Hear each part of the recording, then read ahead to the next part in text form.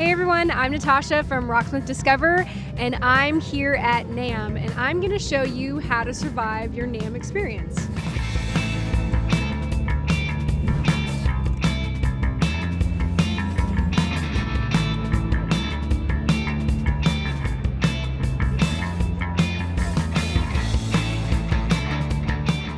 My first thing about coming to NAMM is food. My first day here, I pretty much didn't eat at all because I didn't plan well. So when you see things like the food opening up, you want to be first in line because the lines kind of pile up pretty quickly. So know where the food is, make sure you take breaks and eat.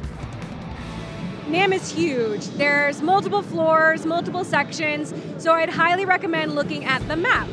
When you look at the map, you're going to see there's lots of different sections of where your different interests might be, whether that's guitar, drums, DJing, DAWs. All those different things are divided in different areas, so it really helps to plan out your day and where you want to walk. Otherwise, you're going to be doing a lot of back and forth. The other thing, too, with looking at the app is also seeing what kind of talks and performances are happening and trying to chart out where those will be so that you can make them on time.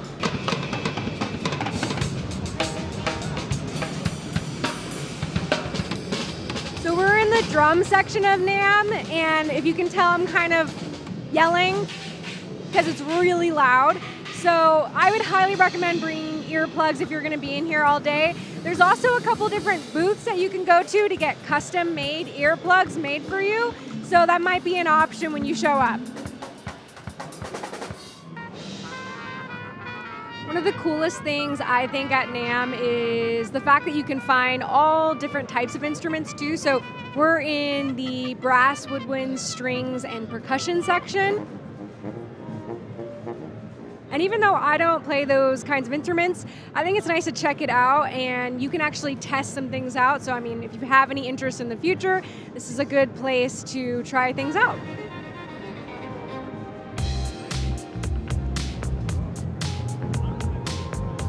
So we're probably in like my favorite section of NAMM so far.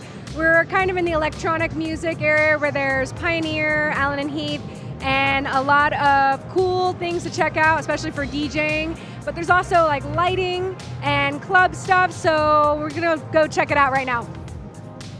So that's my guide to survival at NAMM. The last thing I would say is make sure you have business cards, because this is a great place to meet people, especially people that you've probably seen on the internet a lot that you would like to meet in person. And for me, having water in a little bag so I can collect other people's swag, it's a great way to stay connected. So thank you, signing out from NAMM. Peace.